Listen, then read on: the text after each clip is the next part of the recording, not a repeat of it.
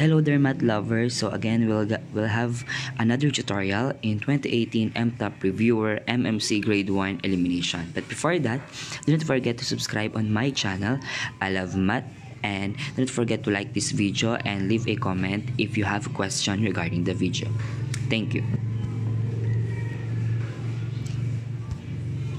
So for question number 1 in 2018 MMC MTAP Math Challenge, I started counting from 11 to 33, 11, 12, 13, and so on up to 32 and 33. The first number I counted is 11, and the last number I counted is 33. How many numbers did I count in total? Okay, if we are going to write all the numbers na binilang natin, okay, and then we are going to count them manually, pwede naman natin siyang sagutan in that way. Kaya lang, matagal. Alam naman natin na ang MTAP ay somehow time pressure. So, and aside from that, we can have some minor errors when it comes to counting numbers doon. Okay, that's why I have here a way in order for you to solve it the easier. Okay.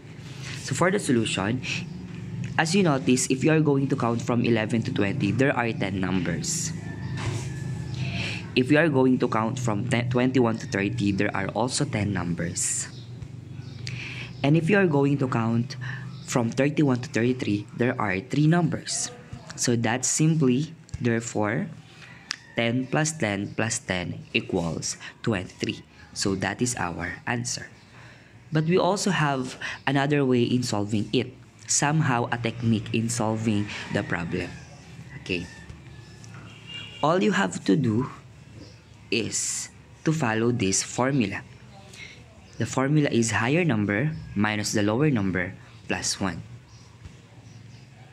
The higher number is 33 minus the lower number is 11 plus 1.